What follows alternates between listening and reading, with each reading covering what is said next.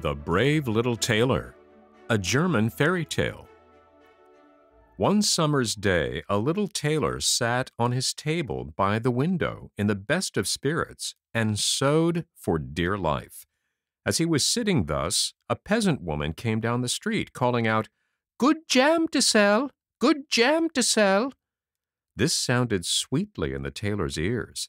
He put his frail little head out of the window and shouted, "Up here, my good woman, and you'll find a willing customer." The woman climbed up the 3 flights of stairs with her heavy basket to the tailor's room, and he made her spread out all the pots in a row before him. He examined them all, lifted them up and smelled them, and said at last, "This jam seems good.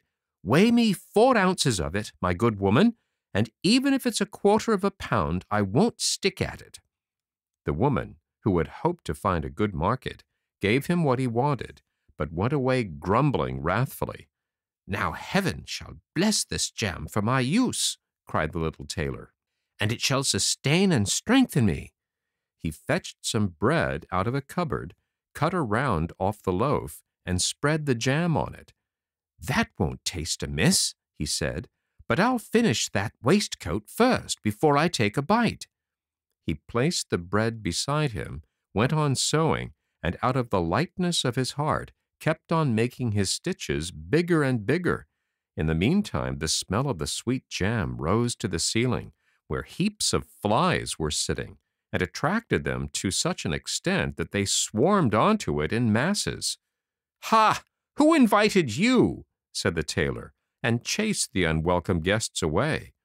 But the flies, who didn't understand English, refused to let themselves be warned off, and returned again in even greater numbers. At last the little tailor, losing all patience, reached out of his chimney corner for a duster, and exclaiming, "Wait, and I'll give it to you," he beat them mercilessly with it. When he left off, he counted the slain, and no fewer than 7 lay dead before him with outstretched legs. "What a desperate fellow I am," said he, and was filled with admiration at his own courage. "The whole town must know about this." And in great haste, the little tailor cut out a girdle, hemmed it, and embroidered on it, in big letters, 7 at a blow. "What did I say? The town? No, the whole world shall hear of it," he said, and his heart beat for joy as a lamb wags his tail. The tailor strapped the girdle around his waist and set out into the wide world, for he considered his workroom too small a field for his prowess. Before he set forth, he looked round him to see if there was anything in the house he could take with him on his journey, but he found nothing except an old cheese, which he took possession of. In front of the house he observed a bird that had been caught in some bushes, and this he put into his wallet beside the cheese. Then he went on his way merrily, and being light and agile, he never felt tired. His way led up a hill, on the top of which sat a powerful giant, who was calmly surveying the landscape. The little tailor went up to him, and greeting him cheerfully, said, "Good day, friend. There you sit at your ease, viewing the whole wide world. I'm just on my way there. What do you say to accompanying me?" The giant looked contemptuously at the tailor and said, "What a poor little wretched creature you are!" "That's a good joke," answered the little tailor, and unbuttoning his coat, he showed the giant the girdle. "There now, you can read what sort of fellow I am." The giant read 7 at a blow, and thinking they were human beings the tailor had slain, he conceived a certain respect for the little man. But first he thought he'd test him, so taking up a stone in his hand, he squeezed it till some drops of water ran out. "Now, you do the same," said the giant, "if you really wish to be thought strong." "Is that all?" said the little tailor. "That's child's play to me." So he dived into his wallet, brought out the cheese, and pressed it till the whey ran out. "My squeeze was in sooth better than yours," said he. The giant didn't know what to say, for he couldn't have believed it of the little fellow. To prove him again, the giant lifted a stone and threw it so high that the eye could hardly follow it. Now, my little pygmy, let me see you do that." "Well thrown," said the tailor. "But, after all, your stone fell to the ground. I'll throw one that won't come down at all." He dived into his wallet again, and grasping the bird in his hand, he threw it up into the air. And the bird, enchanted to be free, soared up into the sky and flew away, never to return. "Well, what do you think of that little piece of business, friend?" asked the tailor. "You can certainly throw," said the giant, "but now let's see if you can carry a proper weight." With these words he led the tailor to a huge oak tree, which had been felled to the ground, and said, "If you are strong enough, help me to carry the tree out of the wood." "Most certainly," said the little tailor. "Just you take the trunk on your shoulder. I'll bear the top and branches, which is certainly the heaviest part." The giant laid the trunk on his shoulder, but the tailor sat at his ease among the branches, and the giant, who couldn't see what was going on behind him, had to carry the whole tree, and the little tailor into the bargain. There he sat behind in the best of spirits, lustily whistling a tune, as if carrying the tree were mere sport. The giant, after dragging the heavy weight for some time, could get on no further, and shouted, "Hi! I must let the tree fall." The tailor sprang nimbly down, seized the tree with both hands as if he had carried it the whole way, and said to the giant, "Fancy a big lout like you not being able to carry a tree." They continued to go on their way together, and as they passed by a cherry tree, the giant grasped the top of it, where the ripest fruit hung, gave the branches into the tailor's hand, and bade him eat it. But the little tailor was far too weak to hold the tree down, and when the giant let go, the tree swung back into the air, bearing the little tailor with it. When he had fallen to the ground again without hurting himself, the giant said, "What? Do you mean to tell me you haven't the strength to hold down a feeble twig?" "It wasn't strength that I was wanting," replied the tailor. "Do you think that would have been anything for a man who has killed 7 at a blow? I jumped over the tree because the huntsmen are shooting among the branches near us. Do you do the like if you dare." The giant made an attempt, but couldn't get over the tree, and stuck fast in the branches, so that here too the little tailor had the better of him. "Well, you're a fine fellow after all," said the giant. "Come and spend the night with us in our cave." The little tailor willingly consented to do this, and following his friend, they went on till they reached a cave, where several other giants were sitting round a fire, each holding a roast sheep in his hand, of which he was eating. The little tailor looked about him and thought, "Yes, there's certainly more room to turn round in here than in my workshop." The giant showed him a bed and bade him lie down and have a good sleep, but the bed was too big for the little tailor, so he didn't get into it, but crept away into a corner. At midnight, when the giant thought the little tailor was fast asleep, he rose up, and taking his big iron walking stick, he broke the bed in two with a blow, and thought he had made an end of the little grasshopper. At early dawn the giants went off to the wood, and quite forgot about the little tailor, till all of a sudden they met him trudging along in the most cheerful manner. The giants were terrified at the apparition, and, fearful lest he should slay them, they all took to their heels as fast as they could. The little tailor continued to follow his nose, and after he had wandered about for a long time, he came to the courtyard of a royal palace, and feeling tired, he laid down on the grass and fell asleep. While he lay there, the people came, and looking him all over, read on his girdle, 7 at a blow. "Oh," they said, "what can this great hero of 100 fights want in our peaceful land? He must indeed be a mighty man of valor." They went and told the king about him, and said what a weighty and useful man he'd be in time of war, and that it would be well to secure him at any price.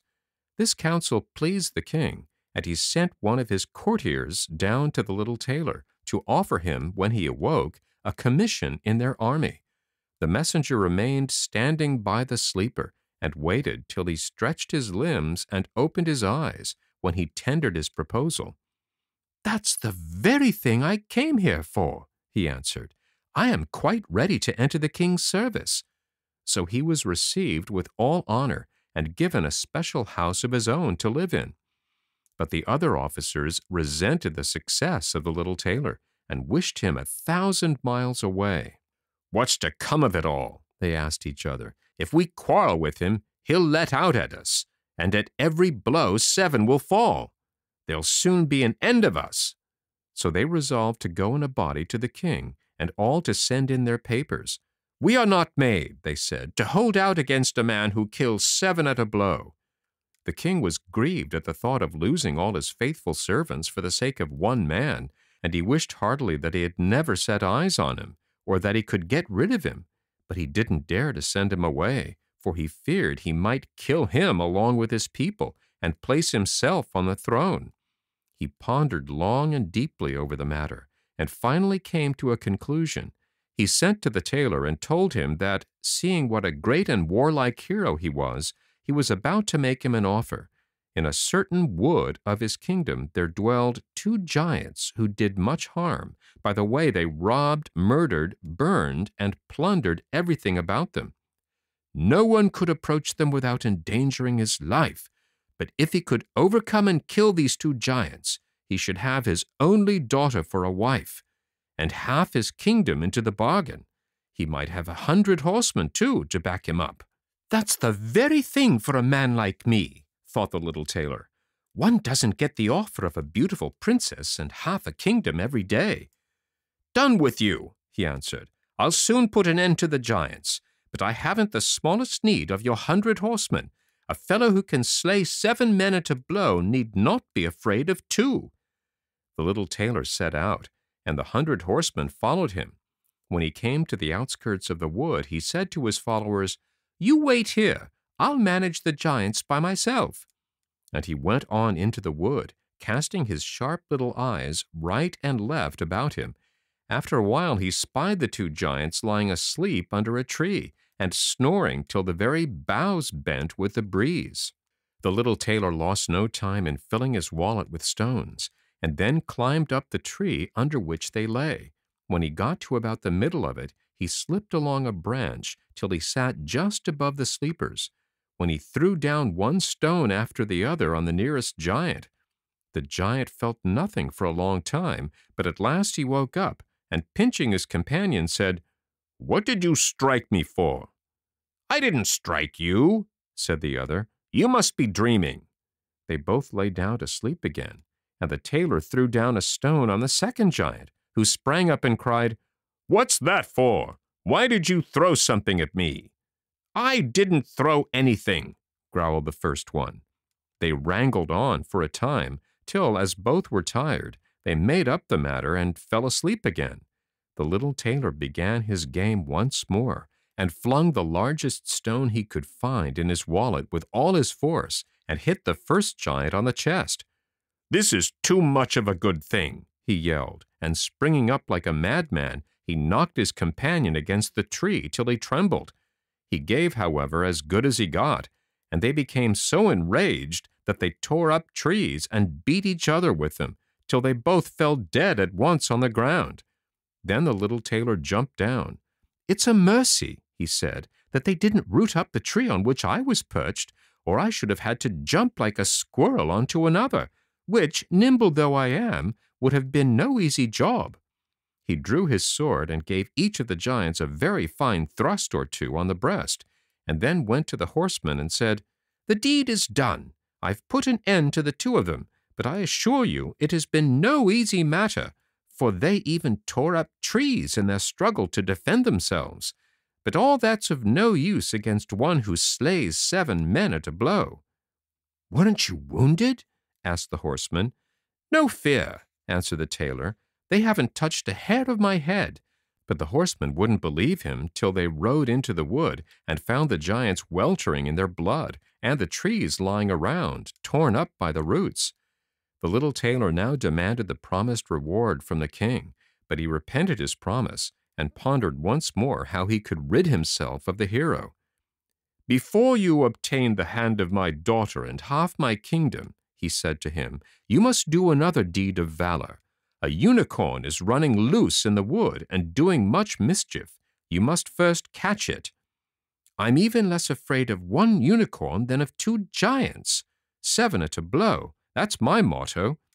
He took a piece of cord and an axe with him, went out to the wood, and again told the men who had been sent with him to remain outside. He hadn't to search long, for the unicorn soon passed by, and on perceiving the tailor, dashed straight at him as though it were going to spike him on the spot. "Gently, gently," said he, "not so fast, my friend." And standing still, he waited till the beast was quite near, when he sprang lightly behind a tree. The unicorn ran with all his force against the tree and rammed its horn so firmly into the trunk that it had no strength left to pull it out again, and was thus successfully captured. "Now I've caught my bird," said the tailor, and he came out from behind the tree, placed the cord round its neck first, then struck the horn out of the tree with his axe, and when everything was in order, led the beast before the king. Still, the king didn't want to give him the promised reward, and made a third demand. The tailor was to catch a wild boar for him that did a great deal of harm in the wood, and he might have the huntsman to help him. "Willingly," said the tailor. "That's mere child's play." But he didn't take the huntsman into the wood with him, and they were well enough pleased to remain behind, for the wild boar had often received them in a manner which did not make them desire its further acquaintance. As soon as the boar perceived the tailor, it ran at him with foaming mouth and gleaming teeth, and tried to knock him down. But our alert little friend ran into a chapel that stood near, and got out of a window again with a jump. The boar pursued him into the church, but the tailor skipped round to the door and closed it securely, so the raging beast was caught, for it was far too heavy and unwieldy to spring out of the window. The little tailor summoned the huntsmen together, that they might see the prisoner with their own eyes. Then the hero betook himself to the king, who was obliged now, whether he liked it or not, to keep his promise, and hand him over his daughter and half his kingdom. Had he known that no hero warrior, but only a little tailor stood before him, it would have gone even more to his heart. So the wedding was celebrated with much splendor and little joy, as the tailor became a king.